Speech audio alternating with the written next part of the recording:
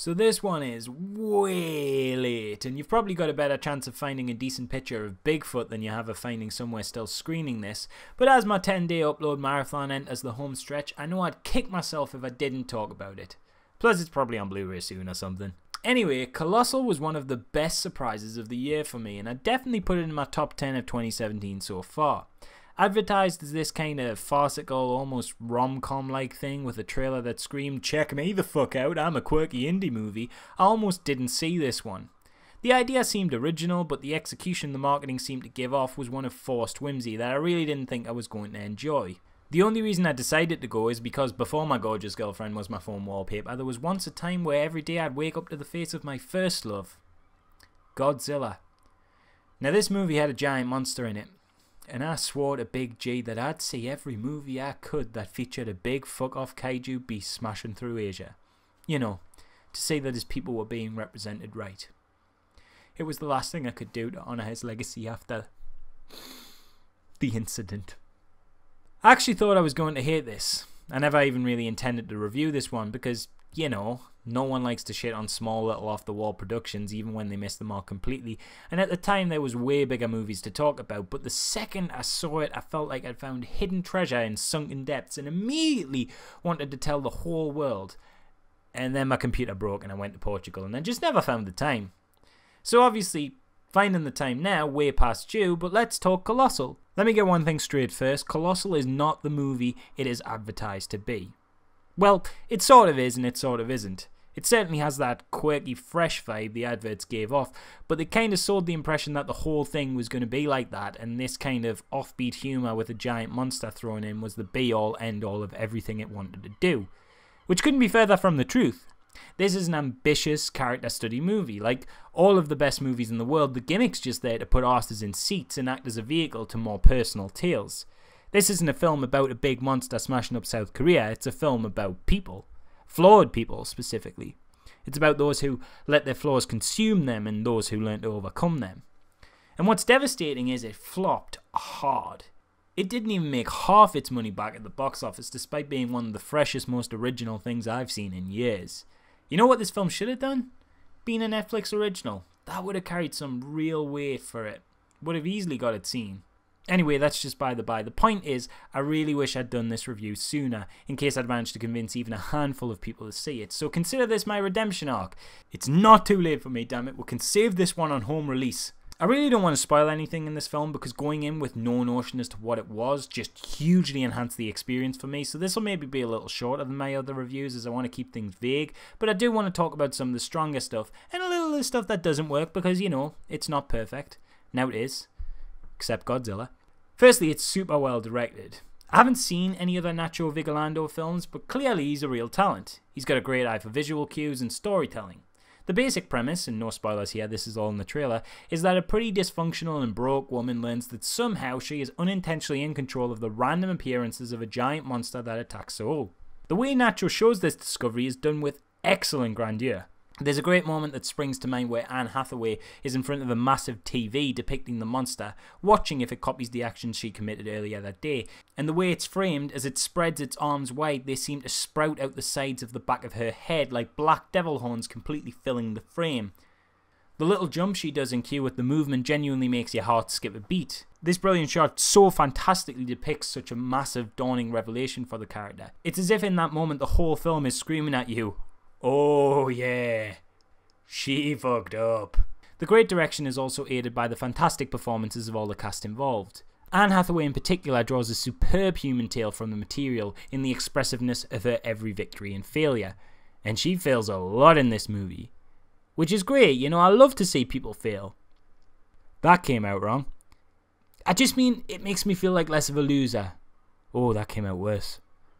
What I mean is, vulnerable heroes are the best because you can relate to them. Everybody's fucked up in their lives, and seeing people on the screen fuck up and then watching them get their shit together is the kind of life-affirming thing movies are made for.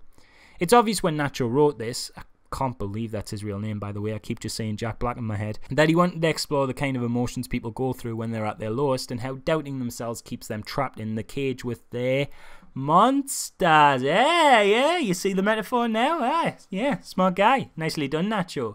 A little cheesy perhaps, but that's how we like you. This is why my dad hates me.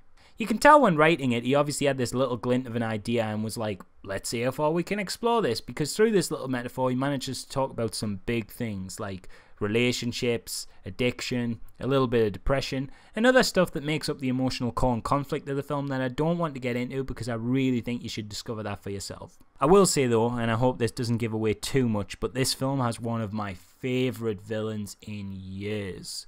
This character is executed to perfection in every way, and they carry a genuine terror with them whenever they walk onto the screen once the shit starts to go down. One thing that didn't work though was some elements of the ending. Bits of it were really well done, but there's little niggles here and there.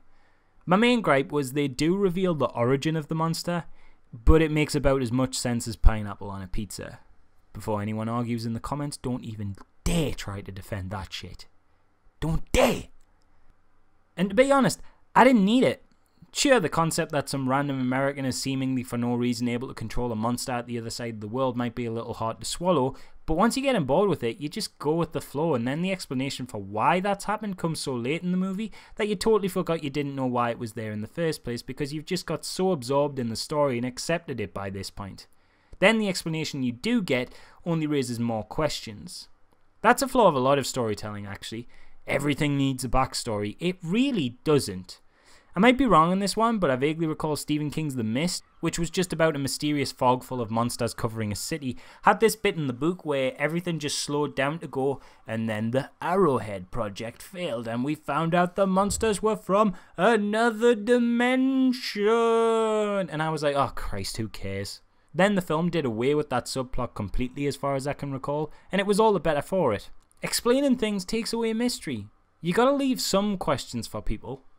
You know, I never went out to the original Star Wars trilogy going, that was shit. They never explained where the lightsabers came from. I honestly coped with not knowing. I know they've done all the backstories and shit for it now with crystals and stuff, but I don't care. It's flavor text. It means nothing to the story. The story should always be about the people. And if everything gets a backstory, where do you stop?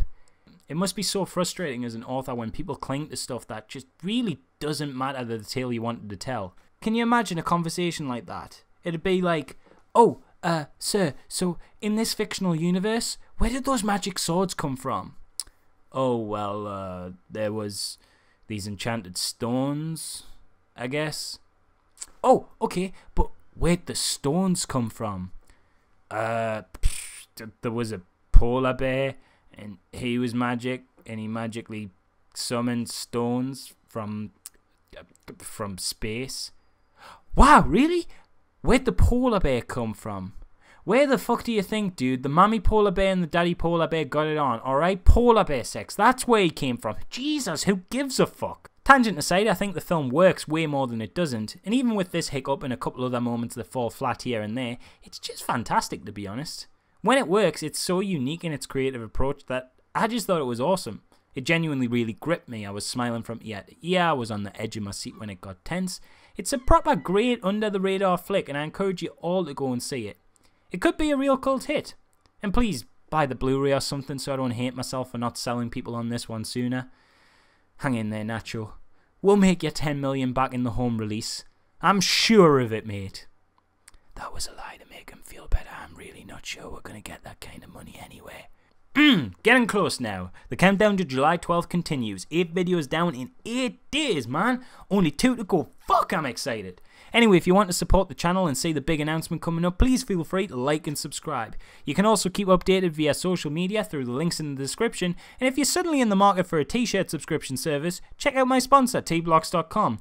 They send you an official tee specifically unique to your interests every month, and if you enter the referral code GeekyGlassesTBX at checkout, you'll get 10% off your whole order, whether it's for 1 month or the entire year.